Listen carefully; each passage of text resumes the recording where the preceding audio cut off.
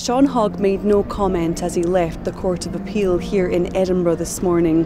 The 22-year-old had his conviction of raping a 13-year-old when he was a 17-year-old overturned. He was accused of attacking the schoolgirl twice in Dalkeith Country Park in 2018.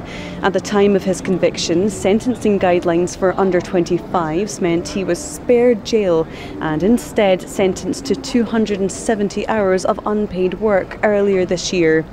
Today, Judge Lady Dorian said that the acquittal was due to insufficient evidence. It was argued by Mr Hogg's lawyers that Lord Lake had misdirected the jury during the trial.